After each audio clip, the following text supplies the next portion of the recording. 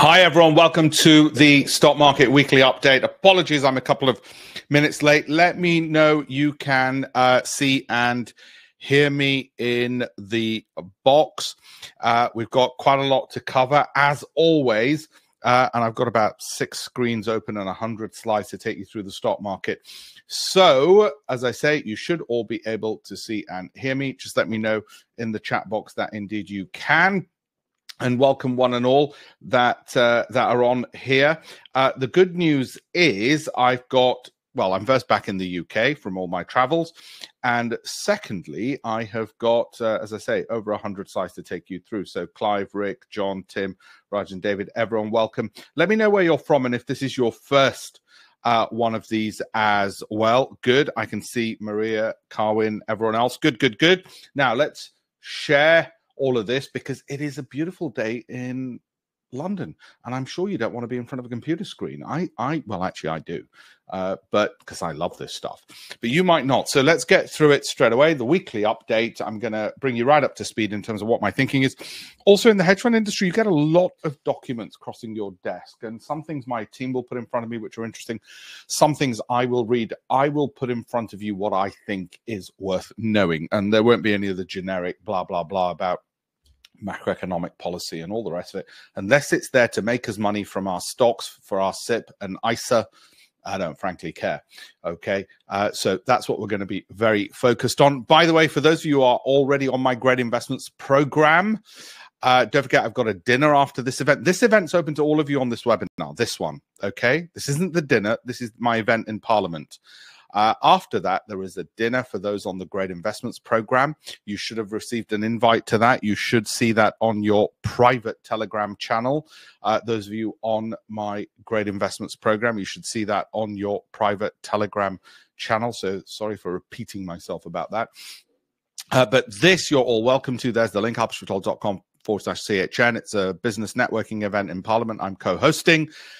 And open to everybody, so you could always meet me there. Now, let's talk S&P and forecasts and all of those important things as well.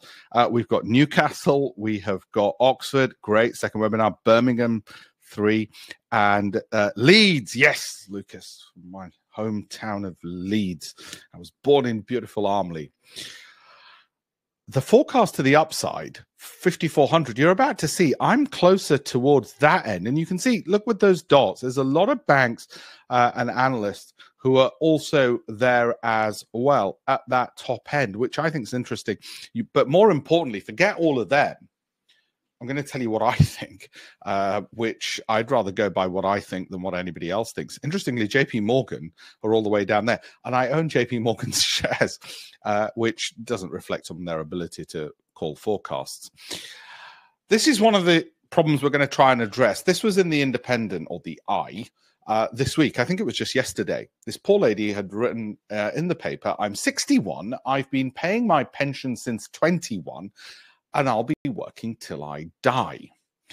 And that is bloody tragic because, look, she started at 21. It's not like she started at 30. It's not like, and by the way, I read the article. It's not like she had stopped at some point and thought, I can't be bothered and all the rest of it.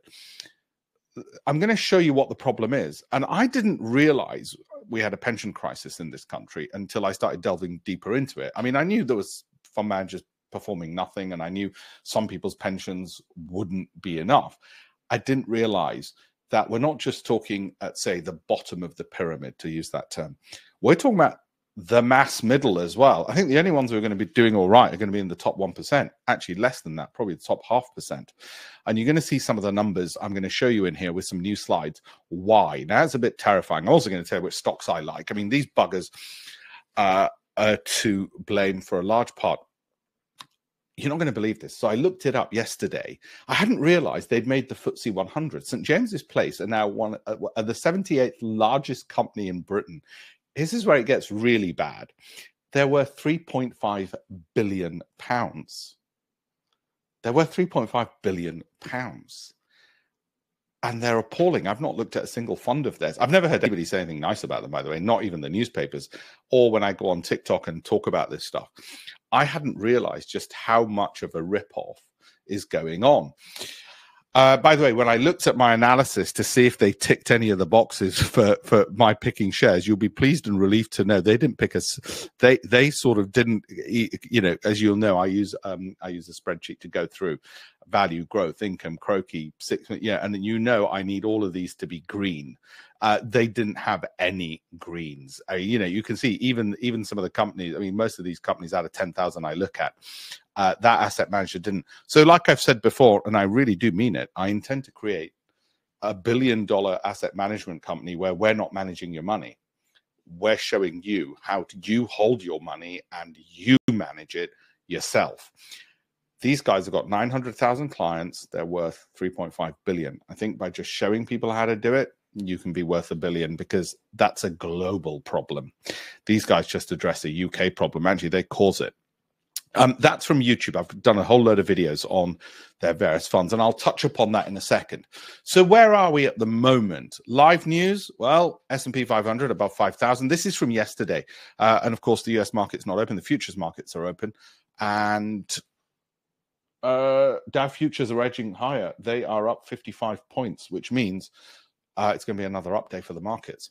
So where are we on that?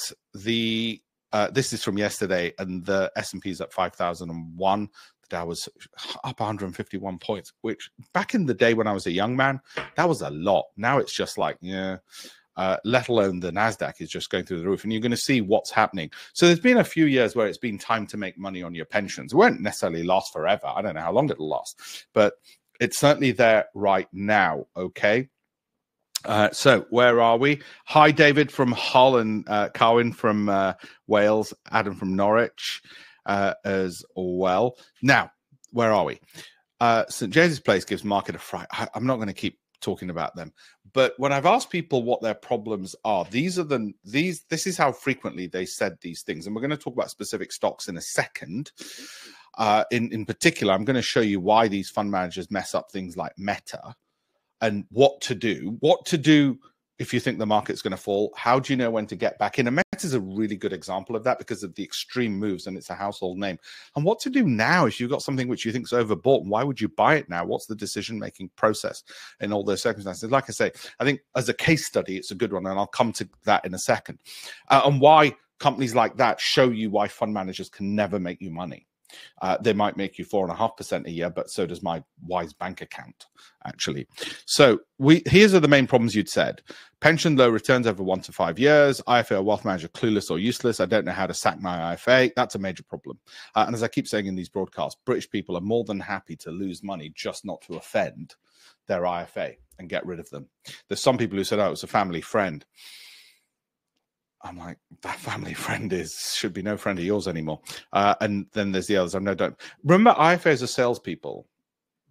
They've sat an exam which my 5-year-old son could sit, but they're salespeople. They're not fund managers. They're not managing capital. They are salespeople. Okay. Just as, the guy who sold me, or rather sold my wife the car, he's not a driver. He's a salesperson, so. And he's got a conflict of interest with you. This is sort of, I've played around with this a bit, and I'm going to do more of these for people who send me their portfolios and want me just to do a calculation for them, because it can be done. Why not? Why not give that freely to people? And this makes a lot of assumptions, this one, by the way, and I'll tell you what they are in a second. You're on track to have 1.6 million at retirement. If you take £76,000 out per year, this will last until the age of 90. So assume you're 52 and you plan to retire at 65. Now, I know there's some people on here who are younger, but you can play around with this.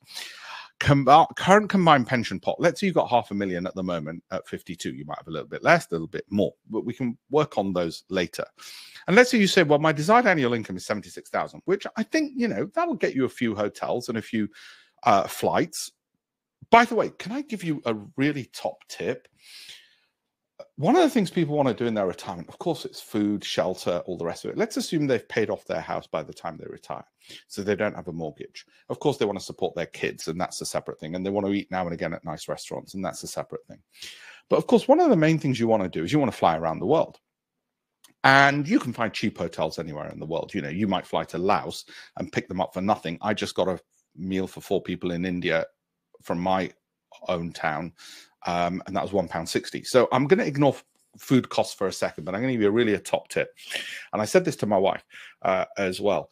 Your major costs, one of your major luxury costs, okay, forget the everyday, is going to be flights.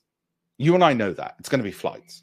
Okay, and I told my wife, I said, look, one of the things that pensioners are going to be paying, like her parents, is flight costs. So, her parents will often say, we don't want to go travel because it's too expensive, blah, blah, blah, and I get them the tickets. How do you reduce that without increasing your pension? So what I recommend you do is really look into how to build up your air mile points. I know it sounds stupid, but those points are your pension savings to some extent. Now, I know I'm talking to a small, minuscule group who want to be traveling in their older years and they want to be, basically not paying top whack for flights long distance, and they want to go beyond Europe, particularly in the winter months. They might want to go to Singapore or whatever. Build up those points. I'll do a whole separate thing on points. I'm pretty good at this. Between the cards, which I always pay off, and I get double, triple points on British Airways and Virgin and all the rest of it. I've got a pretty, I said this on the BBC once, I've got a pretty healthy points balance, which means my pension's going to go further. Okay. Obviously, I'll have a private jet by then, but you get my point. But yeah, build up those points. BA have got a thing at the moment, and it's not a plug for BA, where for £2,000 you can get 200,000 points. If you get points for under 1 pence a point, 1 pence a point, that's the critical number. It's worth it. If it's over 1 pence a point, it's not worth it. Okay. Anyway, that's separate. I feel like Martin Lewis right now giving you that top tip, but it's one way to make your pension go further. Right. Sorry about that. Now, desired annual income 76, you might say that's too much, too little. Personal monthly contribution, you might say, oh, but I got 5,000. That's your maximum SIP allowance, 60K a year. Well, if all of these numbers worked out, you'd end up with that. By the way, that's assuming a growth rate of next to nothing, like 4% growth and 2.5% inflation. So you can see, actually, some of this has got nothing to do with me and picking stocks or anything like that. This is just like assumptions of 4.5% and stuff. You can see it's worthwhile. I mean, if you start sooner, you make more. If you're looking for less income, you make more. But that's the problem. I'm afraid you are going to live to that long, probably. It's a problem. I know.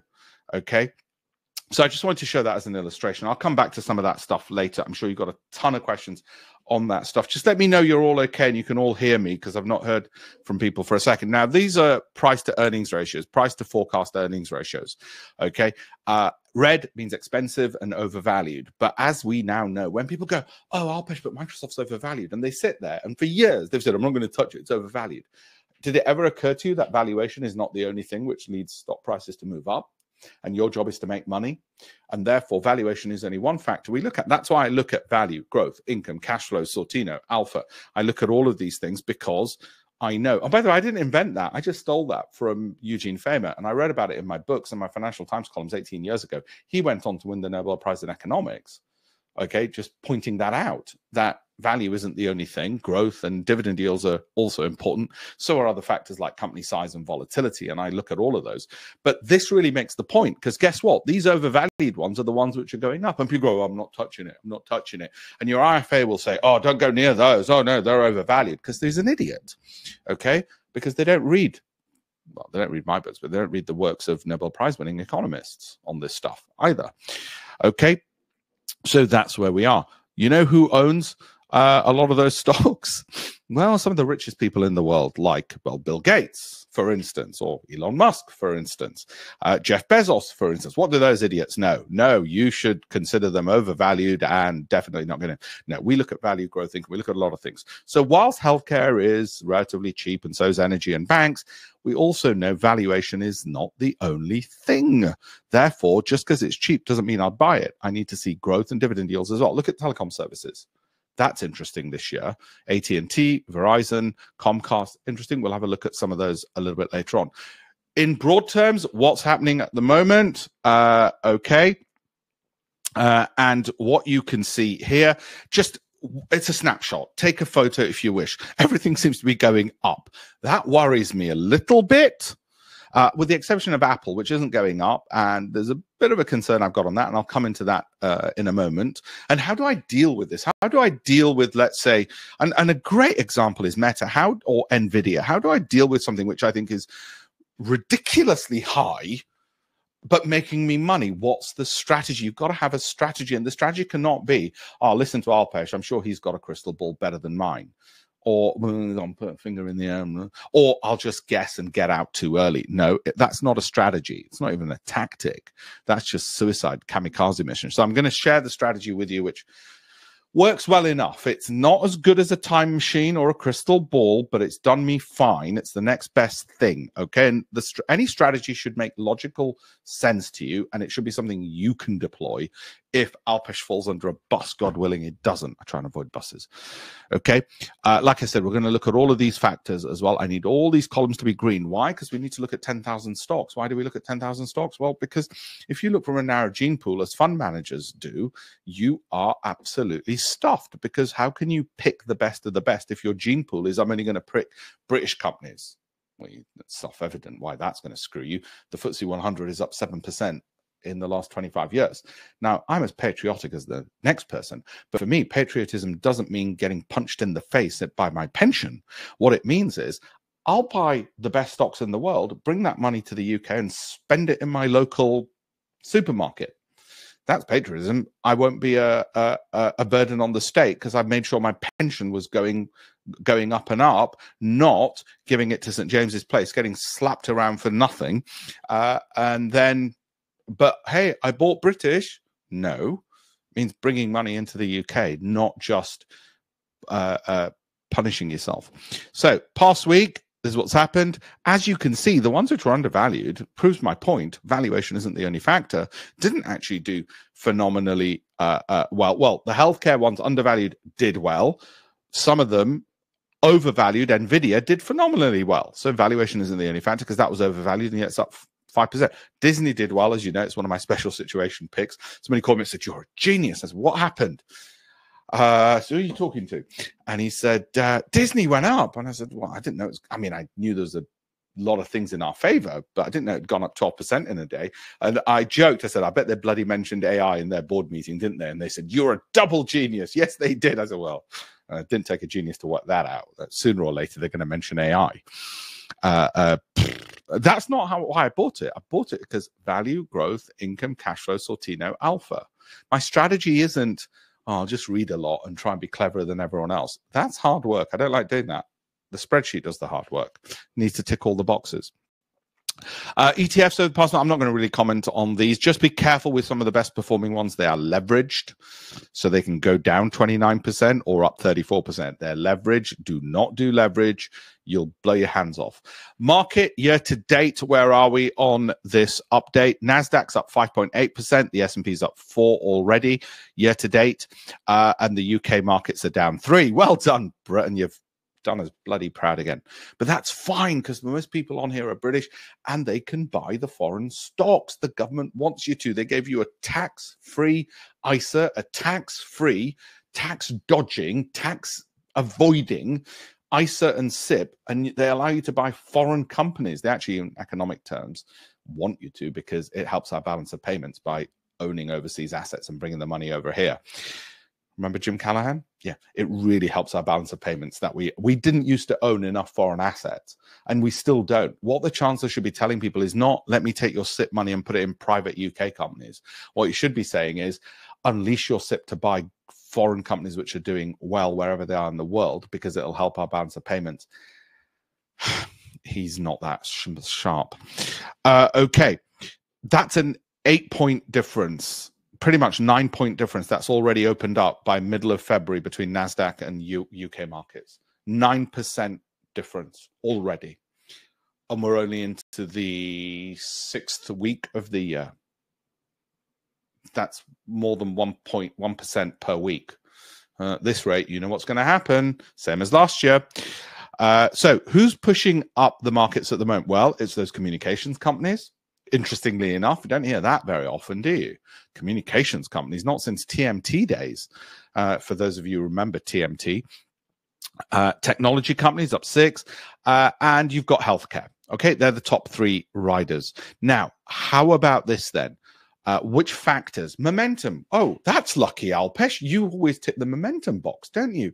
Why do you do that? Because I don't like gambling on which one of these factors is going to win. I want to make sure my companies tick the momentum box.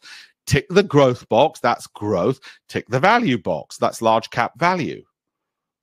Well, it sounds pretty obvious, doesn't it? Eugene Fama got the Nobel Prize in economics for that. You see those 18 books over my shoulder? I don't think there's one that I wrote which didn't mention this for the last 25 years. Then it got to the point where I said, they're not reading the bloody books or my columns or watching me on Bloomberg or BBC banging on about this. I think I better just do a weekly webinar until it's shoved down their throat and they just get it. Okay? Of course, think about it logically. Of course, you want to tick every box because that way, if the market says momentum's the thing, we win. If it says value's the thing, well, we tick that box as well. You know what fund managers do? St. James's Place and all that? They don't do that. They don't do that. Okay. Markets over the past year. NASDAQ's up 42%. So if you're on the Great Investments Program and you were NASDAQ heavy, you should have seen your pension go up at least 50%. S&P 500, which is more my 40, 50-year-old students and 60-year-olds who'll be more broader market because they don't want the volatility of, say, NASDAQ. They should have seen theirs go up 20 to 40%, assuming you started 12 months ago. If you started sooner, then obviously it'd be different. And if you didn't follow me and just followed St. James's Place or any of those other pension managers that track the UK, you should have seen your pension rise 1%. Don't worry, drinks are on me, not you. You won't be able to afford it anyway at this rate.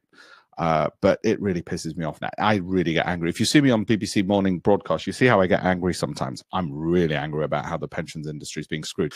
My event in Parliament, and I'm speaking to parliamentarians about this, something has to be done. I haven't got the time to work out what it is that has to be done for these people other than educating them. Top 10 S&P 500 stocks. Well, NVIDIA, one of ours. Okay, what have we got? Meta, one of ours. Walt Disney, one of ours. Uber I had a couple of years ago, but don't have, so not one of mine.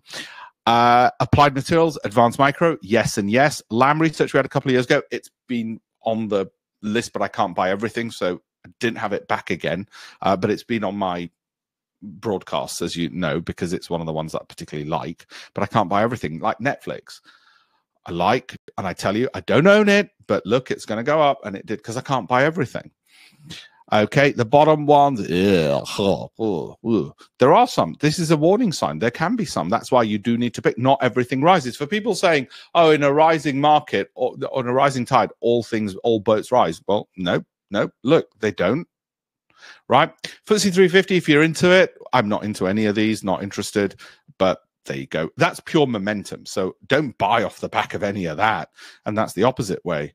What have you got? That's, Okay, so let's look at S&P 500. I'm already 23 minutes into it and only on slide 23, so I need to move it up because I've got slide 109. I don't want to keep you here for 1 hour, 40 minutes. So this I still project going nicely upwards. Remember the last time it did that, it still had all of this distance to go. That's my best forecast for that. Of course, it'll probably do this. You know, it'll scare the bejesus out of you. Even last year where the market did before, it won't just go in a straight line. I mean, rarely, although having said that, I mean, wasn't that good? 2020 to 2022, where it did go in a straight line, but that's unusual. Okay, FTSE, doing sound effects of crashing and burning. NASDAQ, I'm positive on as well. By the way, my first column in the Financial Times, and I luckily kept a copy of it, which I must pull up for these broadcasts. The first paragraph of the first column in 1999, I'm selling all my UK holdings and only buying US ones.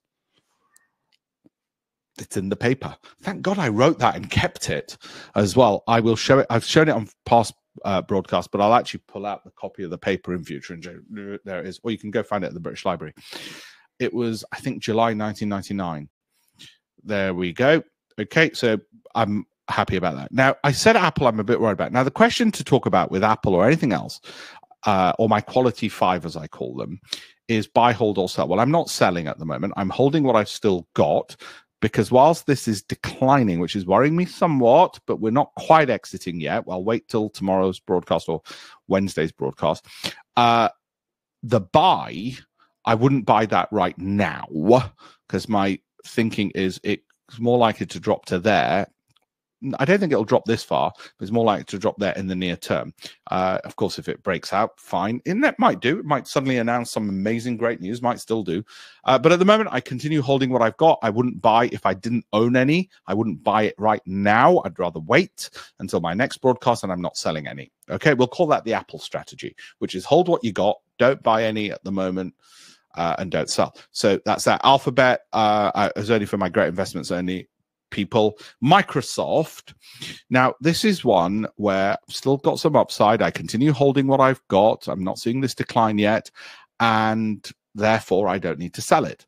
Would I buy it if I didn't own it? Yes, but if I didn't own it, it's very difficult to say what would I do if I didn't own it, because I can't imagine myself not owning it.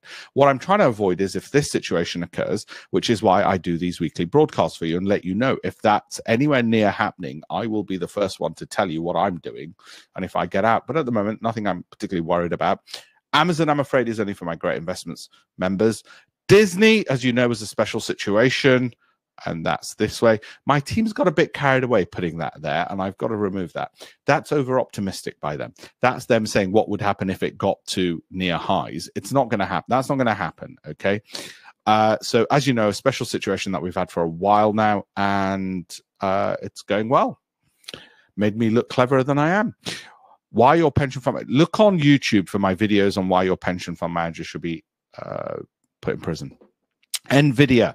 Now, what do you do with a Meta or an NVIDIA? And why do pension funds lose you money? So this is NVIDIA at the moment. And I had one or two students who said they got out and they regret it because then it shot up.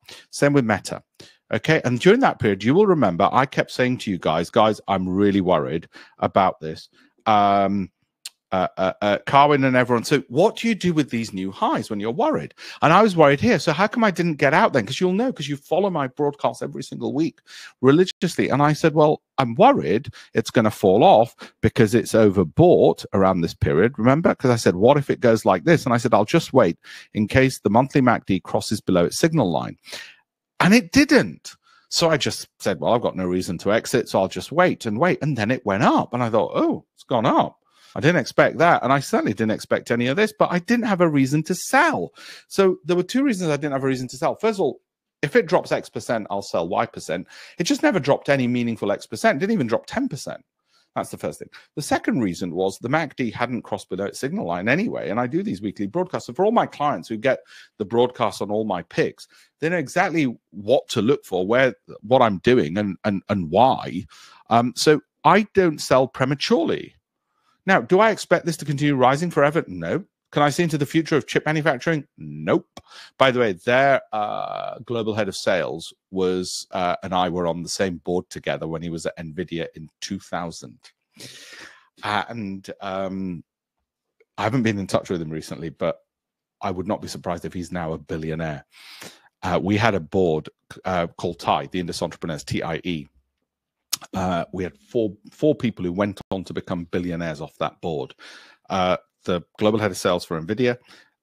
He wasn't global head of sales then. I think he was just UK sales. Geeta Fisker, as in Fisker Motors, and Rishi Khosla, as in Oak North Bank. I know what you're all thinking. What went wrong with you? I know. Harpal Randhawa, who sadly passed away last year, he also went on to get that. And if you Google them, you'll see somehow they always managed to get a magazine article saying, meet the new billionaires. Anyway, we had one hell of a board where I was in my 30s. I learned a lot from these people. Okay, NVIDIA, so that's where we are. So look, it hasn't dropped X, so I don't need to sell Y. Simple as that. And the MACD is, as a measure of momentum, it's still going up. Remember, if it's going up, that's positive. If it's sideways, that's a little warning. If it's falling, it's an amber warning. If it falls below its signal line, that is a red hot warning, and I would not want to be holding anything when this is falling below its signal line. Okay, simple as that. And that's Meta. So how come pension funds mess up your pensions? Because this is a good example. And look, Meta, like NVIDIA, is doing exactly the same thing. It might be because Meta's buying all of NVIDIA's chips. That might be the reason why. Whatever it is, I don't care. I don't care about the news and narrative, because that is not something which is scalable. It's not data. Narratives are not data, and data is what I want to go by. So this is why pension funds like St. James's Place screw up your pension. When this is going up, or Fundsmith or Scottish Mortgage, yeah, they think they're clever. No, the market's going up. Everything's bloody going up. And even then they mess it up because they buy like 1% of your money in there instead of 5%, of your capital, 7.5% of your capital in there. Think about it. Warren Buffett has 50% of his money in Apple. Putting all your eggs in one basket and watching the basket when you've got the data and the knowledge is a lot more sensible than what fund managers do, who are supposed to have the data and the knowledge. It proves that they don't because they put so little money into every single stock. It shows they have no confidence in their own abilities and they just don't know what the F they're doing. So that goes up, right? And then it falls in a year. And because they're not allowed to sell into cash, because they're not allowed to hold cash, they've got to hold equities because that's their mandate. They can have about 5% cash max. They just get dragged down because when the markets fall, everything falls. So your pension loses 6 years worth of value. Look, this was 2016. This was 2022. You lost 6 years of your pension in 1 year. 6 years. So during this period when you were planning all your holidays, okay, and those expensive flights, you lost it all in 1 year. That's what pension fund managers and IFAs do. Because when the market falls, they can't do the one thing you hired them to do, which is to make you money, or worst case, protect the money you've made. They can't do either because they can't go into cash. I have no conflict of interest with you. So I'll tell you what I did. I'll tell you what I did. I don't want to tell you what you should do. I'll tell you what I did. Look, freaking MACD was falling. Momentum was falling from an overbought position, cross below signal line. I had to get out. That was it. That rule is not new. That rule's been in those books for 25 bloody years with bazillion pictures. Okay. 18 books translated into 5 different languages, published by the Financial Times. I think there was a reason they were bestsellers. But you don't have to read the books because now we've got videos, I can tell you.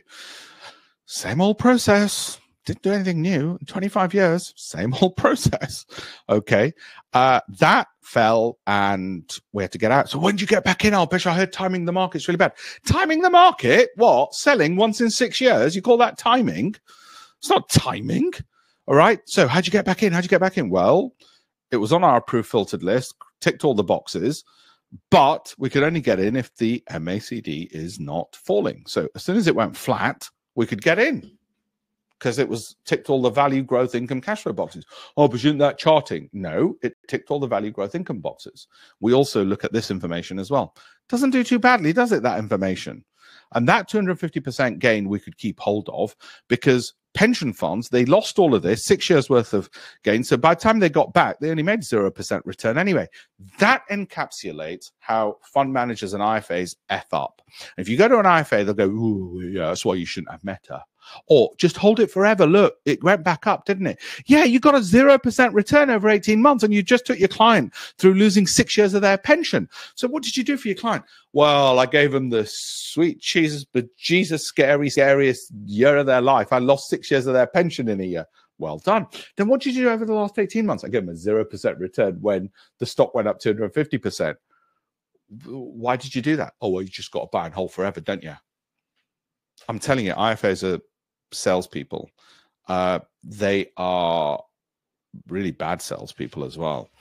There's no law against this. And by the way, this can happen to any stock. It can happen to NVIDIA. Look, that's why I keep an eye on it. And I'm looking for that. That's my process. But value, growth, income, cash flow. That's how we picked NVIDIA. It hit the value, growth, income, cash flow boxes. Not because I could see into the future of AI chips. I've got 10,000 stocks. I can't know everything.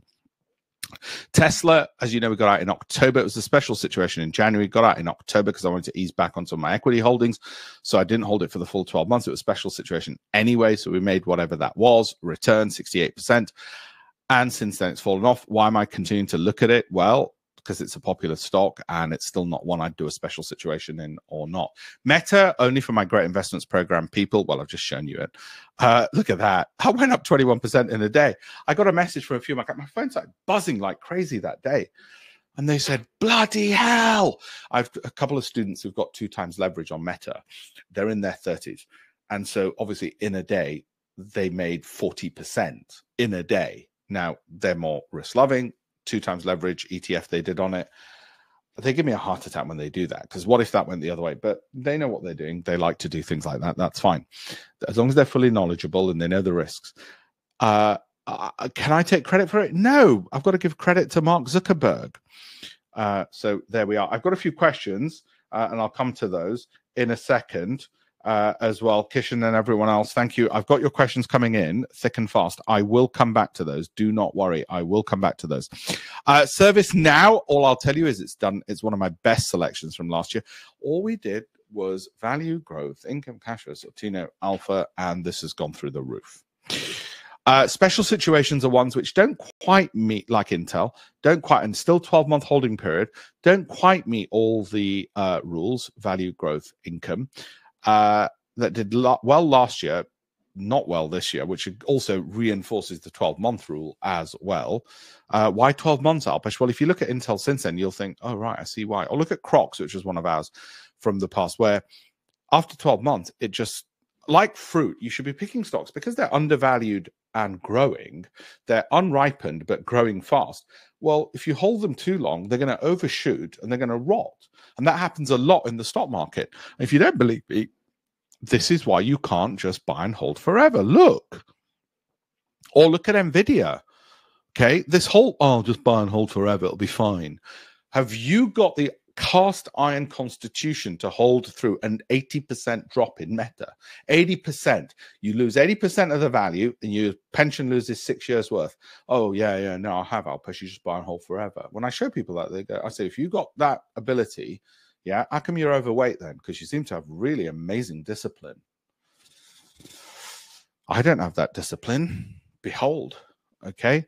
That's why I need to keep an eye on it, and I want to take the money, and I want to run when I need to run. Netflix. I don't own it, but like I said, special situation, and we picked it. Oh, they've changed the bloody thing. So anyway, we picked it when we picked it, and I think it was after their results, so it was somewhere around here-ish. So the big results had come out, and I said, well, let's just keep an eye on it for everyone. And, of course, it's gone up a fair bit since then. What is that, 50% up? Since then, and we're not overbought on it. Now, why am I keeping an eye on it? Well, it's a popular company. I don't own it. I can't own everything. Okay. PayPal, look at just what, let's look at, before everyone thinks, oh, everything's easy in tech. Look, MACDs can also do this. So don't think you only look at the MACD. I'm showing you this to show you popular big companies don't just look at the MACD. You've got to look at value, growth, income, cash flow, Sortino, alpha. All of those things have to come in. Okay. Oh, and that's not, we need to start deleting some of these. They've put this in. That's not a projection. Okay. Don't forget the YouTube.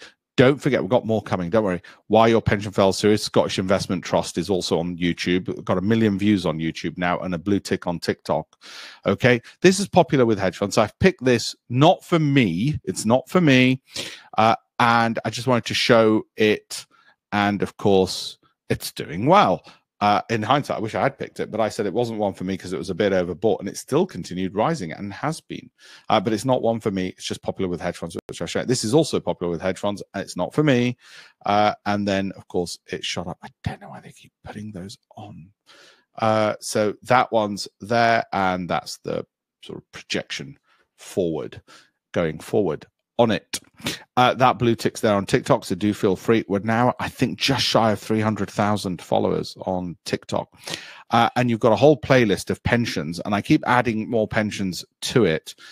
So I've done Scottish Mortgage, I've done St. James's Place, a whole load of those.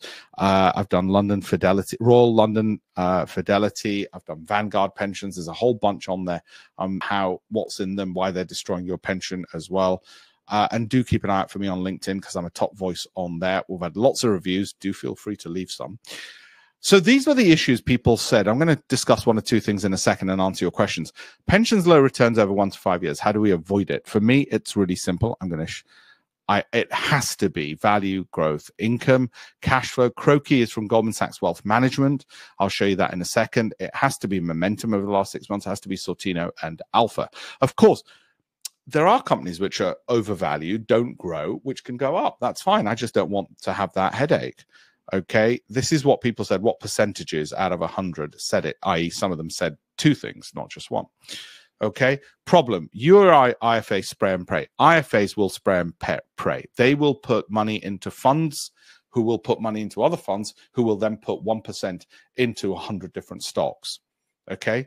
And I keep doing these and showing these videos on YouTube to show you that not only is that what they're doing, but the fund managers have got $1 billion under management who are, 26 and are doing that. And that's going to give you underperformance every single time. Every single time. People hold on too long, as I showed you with Meta, and they don't know when to let go. Common problem.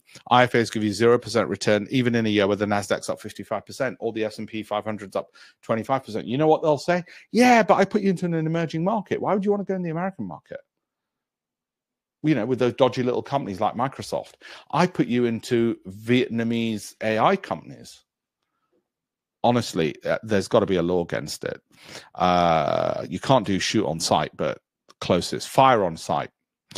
Too scared to sack their IFAs. I'm afraid it's a British disease, politeness. I asked AI to do this image. AI has got a diversity problem. It's over-diversified, a bit like people's portfolios. The statistical probability of going into an IFA's office and finding that collection of people is pretty minimal. AI is over-diversified. This is what's happening. People are spending too much time looking at all of this because they're getting it wrong. I joke that that's what my desk looks like. If you put all my team in one place, it's not far off. So is 40% realistic? I mean, let's shoot for the moon. Is 40% realistic? Don't be stupid, Alpesh. Of course not. Well, there are very rare circumstances where it is. It's just that it keeps happening. If the market has a strong tailwind, like in 2021 or 2023, when the NASDAQ was up 55% and the S&P was up 25%, then yeah, you need that. You need all of these 10 conditions to be hit for 40% to be realistic. High Sortino stocks, what are those? Those are ones which generate high returns, but low volatility or risk of missing them. In other words, they're consistent in their performance. And alpha, in other words, when the market goes up, they do a lot better. And if the market were to fall, they do better than the market as well. That's alpha stocks. And you're going to have Sortino and alpha, because if you think about it, if you're trying to get 40%, even 20% in a year, you're going to need Sortino and alpha. You can't do it without, unless you're taking mental wild risk by investing in some emerging market company in the hope they just discover oil off the coast of Cambodia, which I think is landlocked. Anyway, off the coast of Austria. Okay, and hoping their navy discovers oil. Some of you'll get that. Not the UK. It's just not going to happen. Or emerging markets. It's really going to be, you've got enough stocks out of the US to choose from. So why the hell are you looking elsewhere? Why doesn't Warren Buffett buy foreign companies? Second richest man in the world. Might be third now. If you can go to cash in a bad year, I just proved that. You're not going to get 40% on average if you lose 6 years worth of pension in 1 year. Because you're going to get it for 5 years, and then the 6th year, you've lost it all. So you're going to have the ability to hold cash. Your IFA will not let you do that. They will come to your house. They will tie you up. They will hold you hostage. They'll put a gun to your head and they'll take your money. They will never, ever, ever tell you to go to cash. Ask them, are there any circumstances in which you tell me to hold cash? And they'll say, oh, I'm sure there will be. Absolutely. Well, why didn't you then in 2022? Right? If you monitor once a fortnight, you can watch my Telegram, because you've got to monitor it just in case. Look, is it worth monitoring? Well, yeah, if you want your pension to go up. Because look, if you don't monitor it once a fortnight and say, I'll monitor it once every 5 years, then you'll miss that and you won't get this. And I keep showing Meta and Nvidia as an example, because that's what happens. That's the market right there. If good years make up for bad, obviously, last year, NASDAQ goes up 55%. That's got to make up for the years when it was flat, like 2022, where we were in cash most of the year. So I got nothing of a return. I got single digits. I can't get 40% in a year where the market's dropped 20%, because there aren't companies that have been invented which go up in those kind of years. Well, not the kind that I'd want to invest in.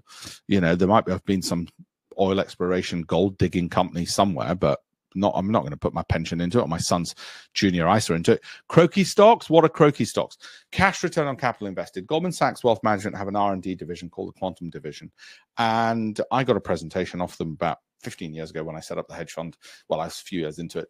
And I stole the slides. I put them in my program, and I've used them ever since. I got lucky that I was at that lunch and so much of life is luck. I was able to steal those slides, and what they discovered is that companies with a high cash return on capital invested in the top quartile generate 30% per annum as a basket. Not every basket every year, not every stock in the basket every year. Otherwise, you'd have a bank account at 30%.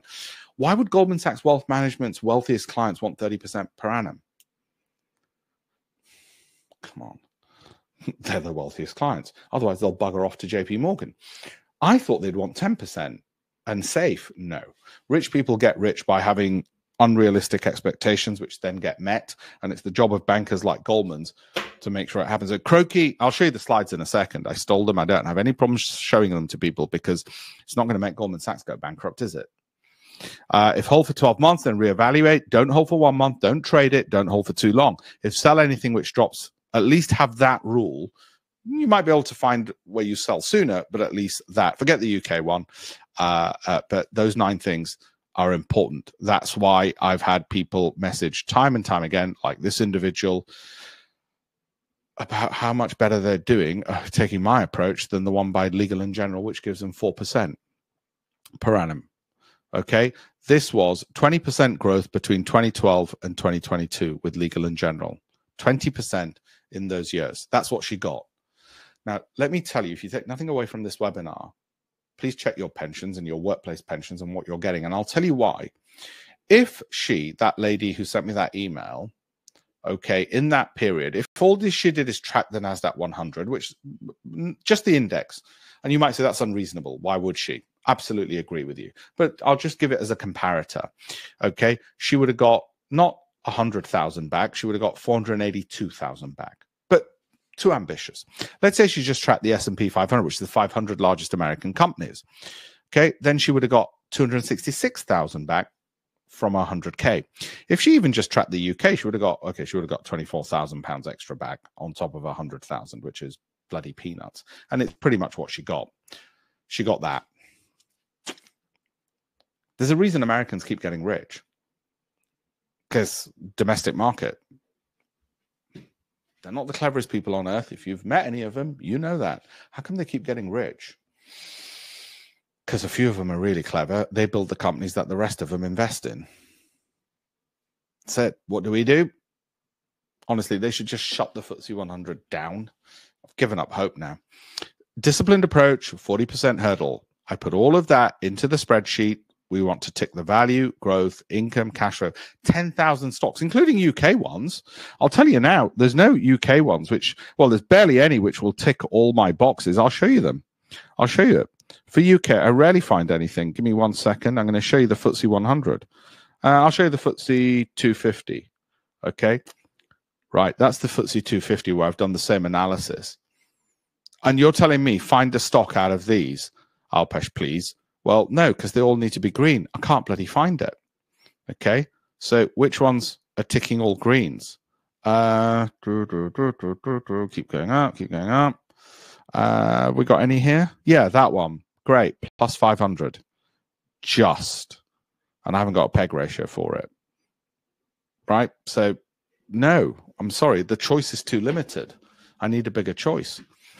And they don't ever make it into the global best football team of my portfolio. 12 months, 15 to 40 stocks I'll hold, and I do the weekly updates. So let's carry on a bit forward. How did we do last year? Big mouth. How did I do? You'll remember I won the competition in the Financial Times back in 2004 to forecast the markets over a 12-month period, beating every other fund manager and analyst and all the rest of it. Same approach. I've had a few tweaks of improvement. So how did we do last year?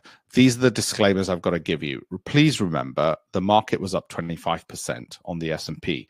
I can't take credit for our returns when the market had a tailwind. If it has a tailwind, I will look a genius. Okay, I'm not a genius. Sadly, I came to that realization many years ago.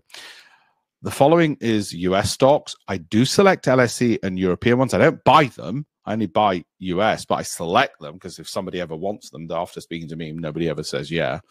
Our further filtered final list, okay, they came from that. So what we do is we filter the ones I showed you, and then we filter it some more based on not just the accounts data of value, growth, income, cash flow, Sortino, but also based on a rising MACD. We also had our quality 5, which are the 2A, the 2 M's and the 3 A's. Microsoft, Meta, Apple, Amazon, Alphabet at that time. This is for last year, okay? And special situations from January. This is January to December. We do buy during the rest of the year, but I didn't include that. I didn't include, therefore, Costco, Intel, or Adobe because they weren't bought on the first week of January, okay? So this is only January to December. Does not include any overweighting. Doesn't include where I've bought, say, more Microsoft than something else, or any leverage. Doesn't include that, where I did have 2 times leverage in Microsoft, Apple, Amazon, Alphabet. Doesn't include that in the performance figures, okay? This was not a typical year. Much of 2022, for instance, was in cash. It does not mean any will be held into 2024 that I'm about to reveal to you as per our 12-month holding rule. So with all those caveats, how did we do last year? And it's a return which I don't think will replicate possibly again in my lifetime. Who knows? Because it was 80% because of all those factors I gave you. And these were the best performers. You can see them at the bottom end. But look at that. Same approach was used. Value, growth, income, cash flow, Sortino, rising MACD. And yet, Tapestry was down 1% and these were up. Now, some people, they'll say, oh, well, if you take out all the ones which did really well, you're just left with Tapestry, which didn't do well. I say, yeah, that's why we don't just pick one stock. Having said that, if I picked one stock and it happened to have been NVIDIA, I would have looked amazing.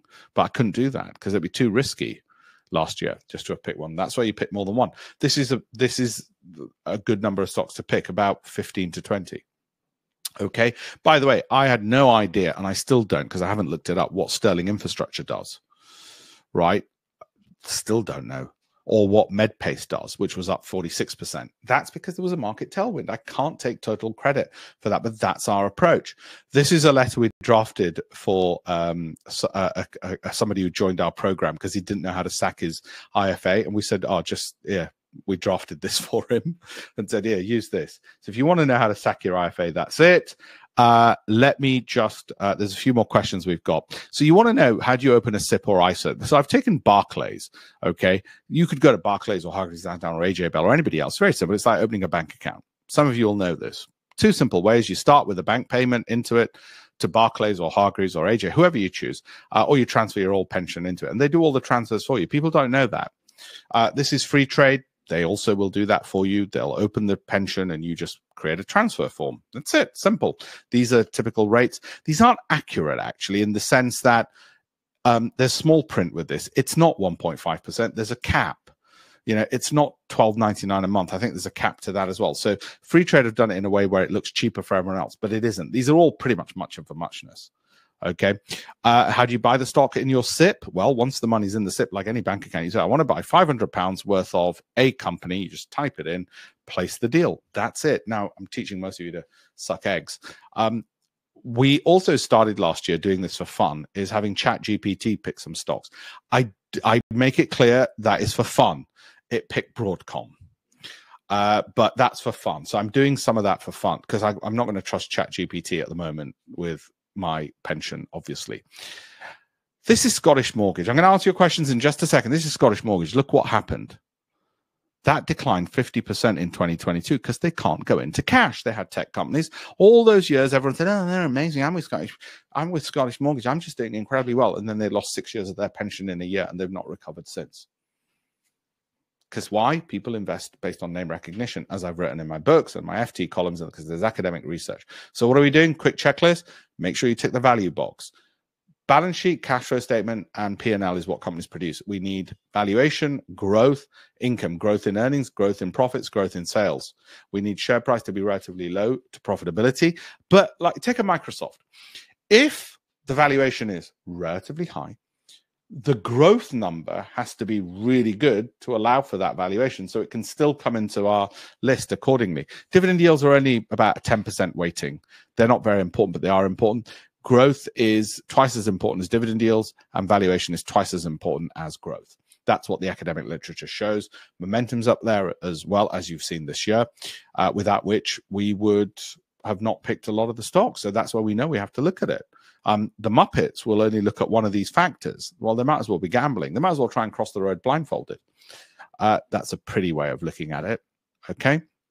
Important numbers, tick all those boxes. There it is. Value, growth, income, Croaky, Sortino Alpha. Monitor once every 2 weeks for 5 minutes, 12-month holding period, 15 to 40 stocks. If it drops 25% from the high since you bought it, or sooner, if you watch my broadcast and become more risk averse, then that's it. And I'd say about 15 to 40 stocks. Most of my students have. Warren Buffett has most of his money in 8 stocks. Okay, you're not a billionaire, but nevertheless, by the time you get past 20, you're really not diversifying away. Let's say you assume to invest over 10 years, and with my help, what I've taught you, you make 20% per annum, not 40, just 20. Okay, some years more, some years less. Let's say you got 100K.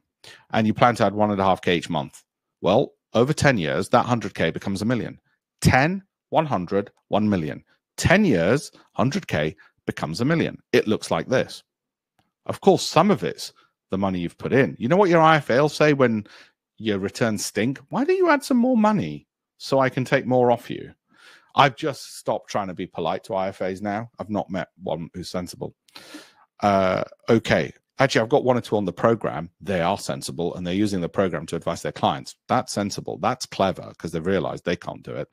Now, that's it. That's what it looks like. So that by year 9 to 10, you're going from 910,000 in a year to just shy of $1 million. So you're getting about $90,000 a year by year 9. In year 1, you get nothing. That's why most people don't bother compounding. And doing this, because they say, I'll have to wait 9 years. Who can wait that long? Okay, these are some of the companies that pay me to speak to their audiences. Barclays kindly doing one of my book launches back in the day. Those are the books where I specified all of this stuff, and this is me punching him in the face in the Financial Times when he came 14th, and I was able to prove his rubbish publicly. That's 2004. Patel is top 51 forecaster. By 2017, the market and the media had given him £9.2 billion. The media continued to build him up. Hargreaves Lansdown are to blame. The media is to blame. They kept building him up. They refused to say he's an idiot who doesn't know what he's doing. And he's destroying pensions. And he wants to launch again. He's a loon. Okay? Let me show you just what is in Warren Buffett's portfolio and Bill Gates's. You'll notice by the time, don't just buy these because they've got them. That'd be a stupid thing to do. You'll notice by the time they get to their 8th holding, they've only got 2.5% of their portfolio in there, or 1.25% of their portfolio. They don't have much in there by the time they get there. And that's Goldman's. What's in there out of interest. Okay, this is Croaky. That's one of the most important things for me. Cash return on capital invested. What does it show?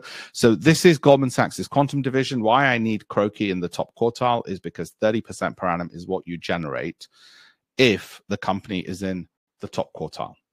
Okay, not every year. Look at that. In the financial crisis, 2007, 2008, no company got 30% per annum.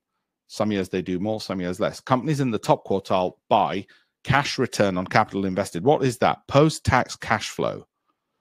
Total capital invested in the business. In other words, you bought a machine and it just prints money. That's literally the ideal example of Croaky. You know, when people say, oh, that's a license to print money, what they mean is, wow. Well, yeah, those companies generate 30% per annum. Not every year, not every company in that, but we need to tick that box. We absolutely have to tick that Croaky box.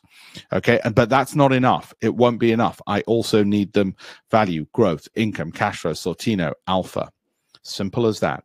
Simple as that. And this is what protects. It's not about the money you make. It's also about the money you keep. And it's just making sure nothing's dropped. Is it worth the effort? Yeah, because it's a freaking pension. It's worth the effort. Okay, this is a typical portfolio of what I was sent. What people will have, they'll have way too many funds, which are doing next to nothing. And they'll have a few UK companies which are producing bugger all returns. That's your typical pension. Okay, they've got an IFA who's put them into a ton of name recognition rubbish and junk. If you look at this, and this was in the past 6 months from January, so one of the biggest bull markets we've had in history, this had had only 3 entities which had gone up over 10% in that period. And the rest were, look, I don't care if you're preserving capital. They're actually finding new ways of losing it. That's what worries me. This is another one. And you can see some of those. I can't produce these videos quick enough to be able to tell people where the errors are.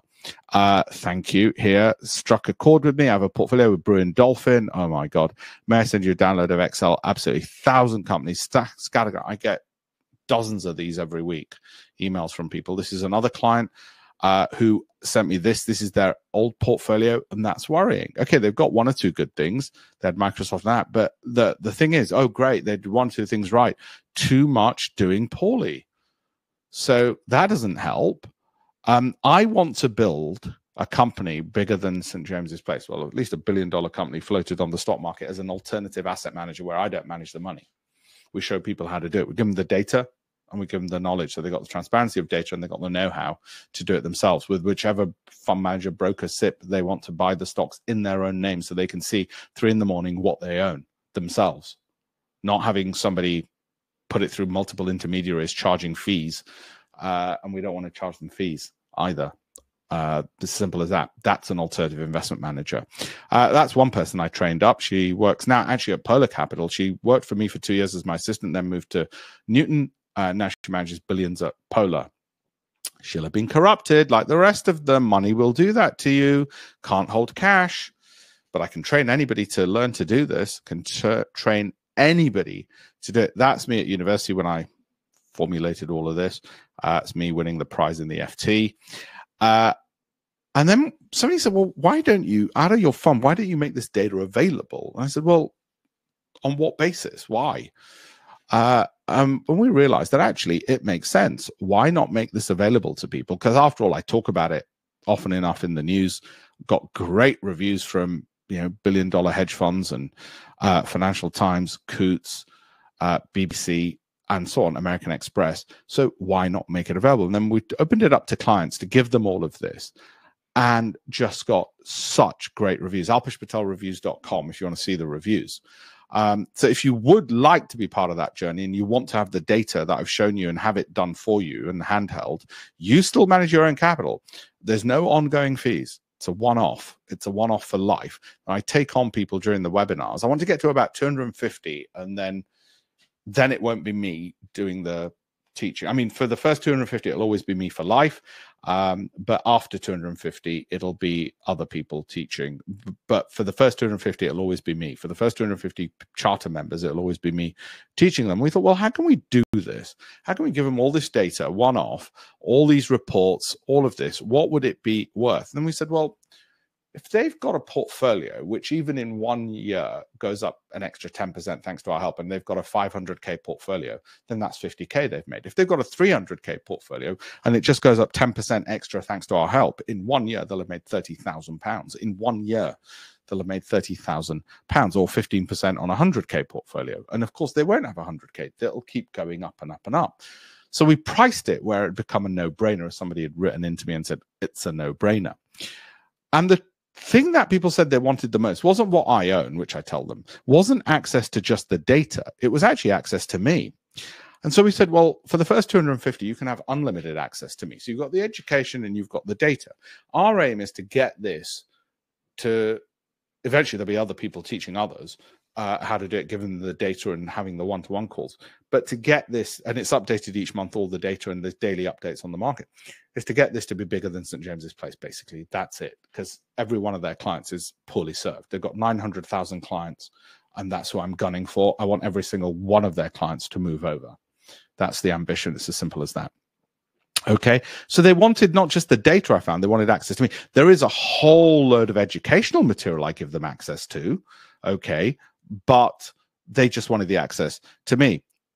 That was a good year. That was back all the way back in 2021. So last year wasn't an aberration. 2021 was a great one as well. A 20% return on 500K, that's a 100K return, and that's 1 year. Can't guarantee it. Can't guarantee the future will be like the past. But if you do want to be part of this, well, in the webinars, I open it up. And in the webinars, I give a 40% discount, webinar discount. Outside of that, it goes back to full price because then I'm busy and so on. But that's where you go. And we've reduced it to that. It's a one-off payment. You can do it in installments.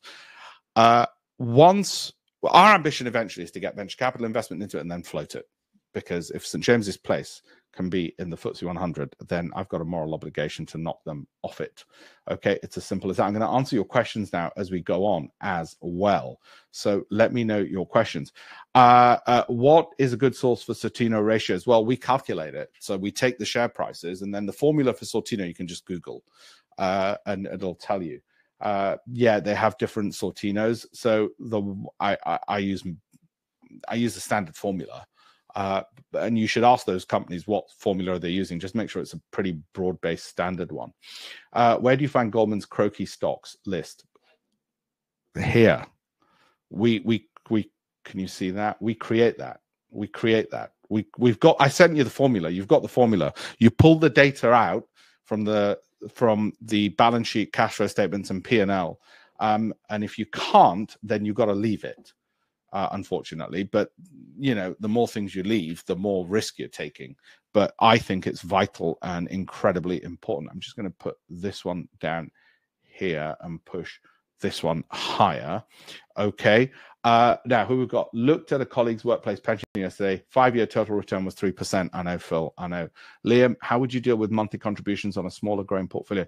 Keep in cash, go through the whole process each month. Assume not, as this will increase. So sometimes people say to me, well, look, Alpesh, in January, I've got so much money to invest. So you'd open a tab on Excel, and these would be January picks. Then, let's say in March, you've got one. You'd open that for 12 months. From March. Now you might say, well, wait a minute, that's going to give me a lot of stocks and I've only got less money. If you've got less money, then you might just concentrate on a few stocks, watch them carefully and say in January, I'll buy these 5. And then in February, I'll buy the same 5 from February, but call it dollar cost averaging from as if you're holding from January. So that's one way in to doing it. Okay. Any special situations at the moment? No, I think the ones that I mentioned, Disney, I still like. I think that was a special situation. It didn't tick all of them. So I'm still in Disney and I'd still buy more Disney today personally. Okay. What do you suggest a ratio of funds, ETFs to individual stocks in a SIP? Now that's a really good idea. Really good question. Let me show you what I show clients on how to decide how much of your money should be in each. And I took this from Goldman Sachs Wealth Management. If you got 50 million, they'll do it for you as well. What it is this, and it's not controversial, which is why I show it to people. Okay. Oh, thank you. A couple of you have gone through. Thanks. I just noticed that. Welcome on board. Now, here we go. One second. So that's from Goldman Sachs Wealth Management. Now, I think that's conservative. My wife tells me I've got 25 years to retirement, so I'll have about 90% in stocks and 10% in cash. Now, depending on where you are on this, you might say, well, actually, Alpesh, I want to have more ETFs. Why do you have exchange-traded funds? You have exchange-traded funds because you want lower volatility. So you do that for less volatility, okay? That's roughly how you decide. I'm giving a very quick answer here. Arun, buy more Amazon Alphabet. Can't give you individual advice because I don't know you. With the drop X, sell Y strategy, if stock falls 10%, will there be buy volume for your limit sell order to go through? We're pretty much in very liquid stocks. And unless you're trading massive sizes, I don't think you're going to have a problem, Kishan. Alpesh, thoughts on this recession and our stocks? None. I don't care what they say about recession. Statistically, a recession being announced is the start point of a big 12-month move up in the stock market. So I'm glad there's a recession announced. I don't care about narrative. I care about data. Okay, because data produces me money. Narrative gets me confused, and you and everybody else. Look at social media. How often do you see narrative? Every day, but nobody ever looks at data. People will go, oh, you know what happened? Yeah, a lot of people think this. Where's the data? Okay, which countries' people do you think trust their media sources and governments more? Do you think it's the Chinese people or do you think it's the British people? And what do you think those percentages are? Now, you could probably formulate a narrative on either. There was some data which was just released today, which shows the Chinese, rightly or wrongly, trust their government more than we trust ours. And you might say, well, bloody good reason. Whatever it is, I'm saying unless I've got data, I could make up any old narrative. It's interesting what the data is. I mean, I might have to question the data and see, well, what was your methodology for collecting all of that information? But you know, I'd rather have the data than just try and say, well, it feels to me like. My wife has this wonderful phrase, oh, my friends don't XYZ. And I'm saying, it's a really small sample size, sweetheart. So if I tell her anything, she'll say, well, my friends think or my friends didn't used to do that, or when I grew up. I'm like, yeah, you come from a very, very small data set to make massive inductive reasoning jumps.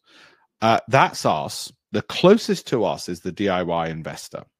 The thing the DIY investor doesn't have is the proven process, and they're not research-based, and they don't have hand-holding with an expert.